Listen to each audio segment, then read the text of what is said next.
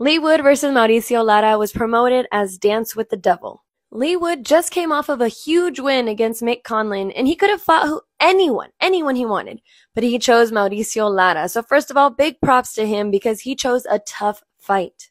Second, it was an easy fight to market in the UK. I mean, they brought in Josh Warrington. Wood tells Warrington he's going to go clean up his Mexican mess because Warrington actually lost to Lara.